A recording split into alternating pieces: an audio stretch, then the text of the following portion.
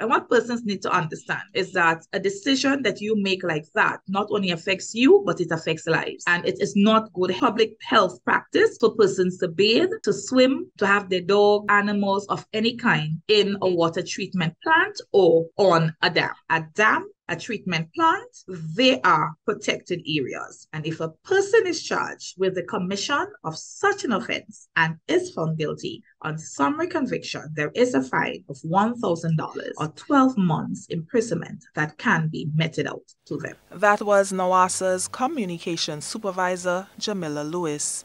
Lewis has given the assurance that the authority is closely monitoring the worrying situation and is working along with the police to address the issue. There is not much in terms of security that you can do when your dams are in the river.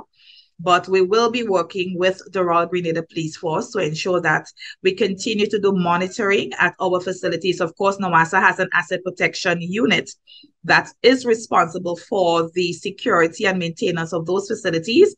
So they will be doing our random checks. And of course, because of that particular situation, we will be beefing up our checks of those systems. At this point, also, we want to continue to encourage the community. If you notice any, activities of this nature, to please alert the authority, because it just does not affect just NAWASA, but it affects the quality of water supply that we will be supplying to you as an individual and the general public on the whole. The concern was raised by attorney Anslem Clouden, who has owned a farm in the Cocody Mountain area for over 20 years.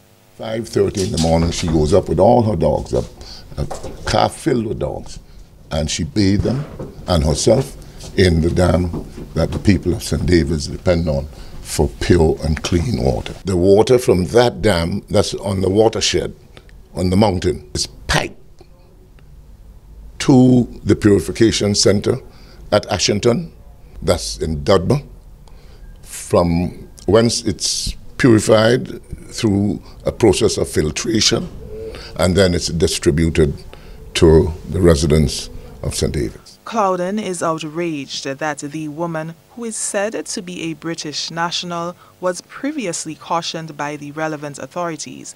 However, her unsanitary practices persist.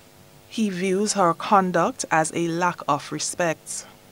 A report has been made, and I expect to have some action from NAWASA with respect to this conduct of this lady. It's not the first time. It happened last year, and she was warned, but she persists, thinking that no one was on the farm and no one would see her. But we, fortunately, were able to capture her activity. One of my workers, who is now permanently in Cocody Mountain in Providence, has seen her for the past week every morning going up to the dam, both NAWASA Dam and my dam. Others have seen her with the dogs swimming in the water that the people of St. David's drink. And I don't know why they come here with the preconceived notions of black people and abuse us and abuse our environment. Surface waters are treated to eliminate turbidity and bacterial contaminations originating primarily from the local environment.